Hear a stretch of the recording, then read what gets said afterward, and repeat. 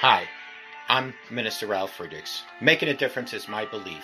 Here's my challenge to everyone. I just want to challenge everyone, a challenge I'm also trying to live out. No matter how busy you are, there is always something you can do to brighten someone's day. Give someone a hug. Send a text with an inspiring quote. Friends, mail a heartfelt card. Tell someone how much you appreciate him or her. If we look, each day presents us with opportunities to share kindness throughout the world. My core belief that we are called to not only love God and love people, but to carry out the Great Commission and share the eternal message of Jesus Christ. My goal is to help you reimagine your life and let go of the thoughts and behaviors that undermine you so that a renewed and fulfilled you can emerge starting today. We must love one another as God loves each and every one of us. To be able to love, we, my friends, need a clean heart. Prayer is what gives us a clean heart. The fruit of prayer is deepening of faith, and the fruit of faith is love. I hope each and every one of you remember to show compassion and have a great life ahead of you with Jesus Christ. Good morning. My name is Ralf Friedrichs. I am an author, an addiction recovery coach, a minister, a life coach, host of this show, the Take Your Back Today radio show. You can see a video version of this if you go to YouTube under channel Take Your Life Back Today show. It is Thanksgiving Eve. With Thanksgiving upon us, I'd like to remind my friends and who are suffering that you are not alone. Also, my family, you are not alone.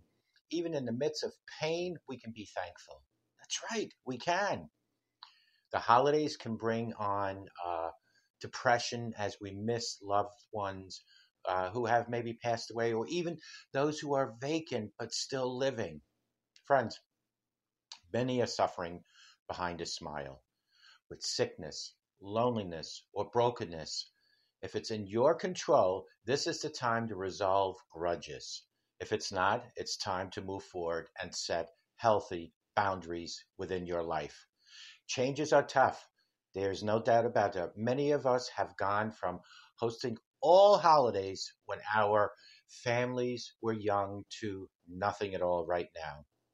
But memories will remain. They stay in your heart.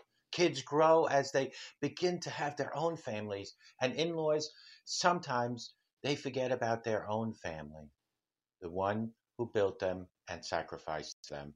Time changes, life changes, but a day alive is a day full of hope.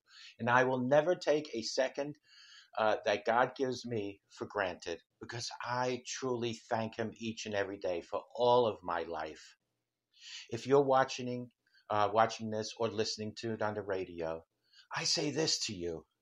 Being alone around the holidays, maybe both your parents have passed, maybe you're divorced, maybe your spouse has passed, is a tough thing to go through. But know this, you're not alone. And if you're suffering, you're not alone either, because I am here and all of God's children are here.